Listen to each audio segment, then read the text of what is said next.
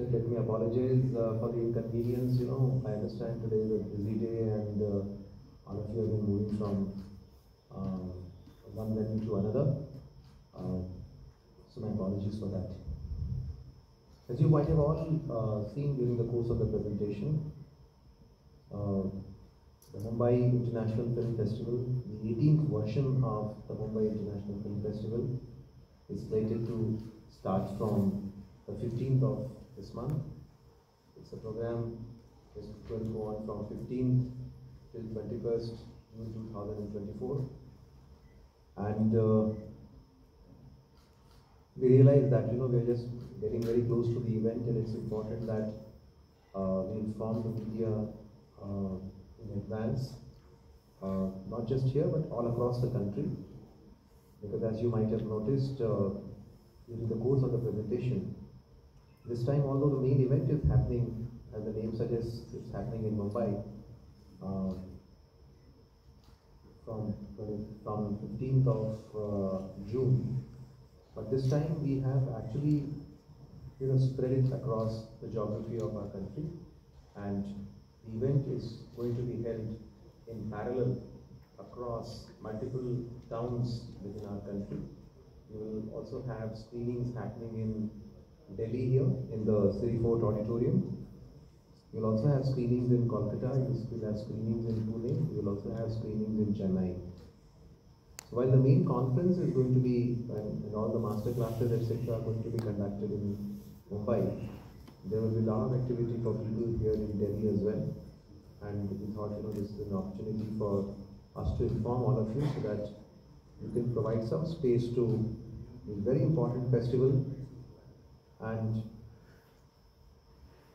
a lot of people who are interested in documentaries, there are a lot of people who are interested in short film, there are a lot of people who are interested in animation.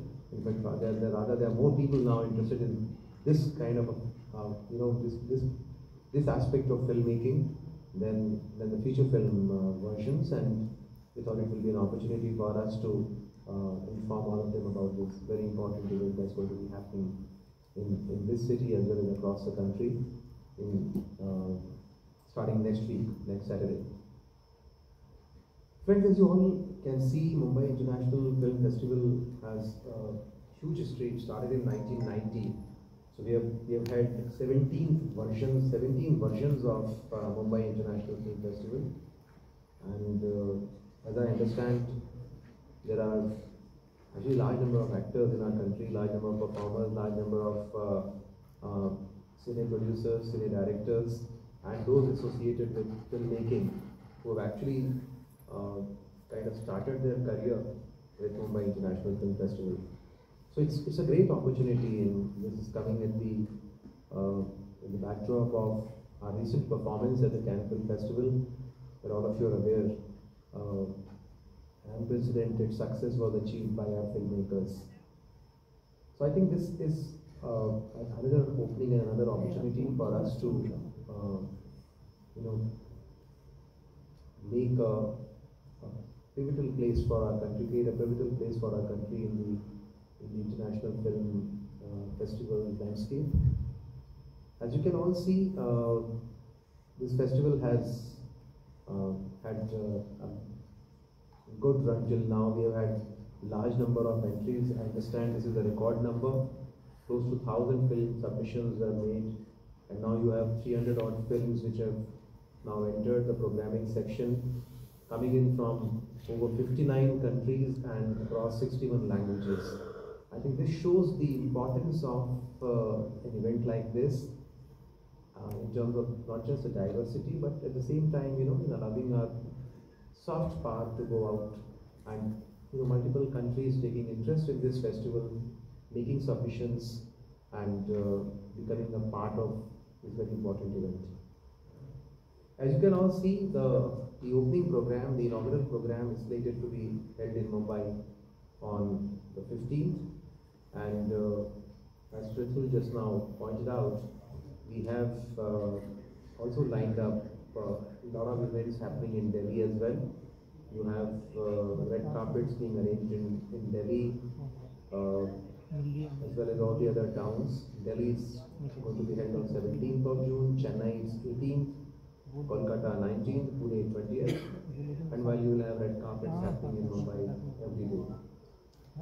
We have also lined up very interesting schedule, not just in the competition section, but across uh, other parallel sessions which are going to be held in as part of this program. As you can also see that this program has the delegate registration, and we have decided to make it voluntary so that more and more people can join it. And already a lot of many registrations have happened, but I would request all of you to impress upon your viewers as well as readers to know about this very important festival and become a part of this festival. Mumbai International Film Festival is arguably South Asia, at least, the oldest and the largest film festival. And the good thing is that this time we are not just creating opportunities for those who want to experience and view such films, but an opportunity for our filmmakers to be in a position to exhibit their wares and get buyers. So create a kind of a bazaar in which such films could be transacted upon. And this is being held for the first time. And I think this will allow our people to get exposed to what's happening in the world. At the same time, this will also give them an opportunity to get some capital into this particular segment. As you all understand, in many of these projects there will not be too much of a commercial aspect involved. So that's why the starting of the film bazaar or the documentaries film bazaar is going to be a very important step in this direction. As was mentioned, we are one of the biggest film producing countries in the world. Close to about 2,000 films are being produced in our country every year. Multiple languages.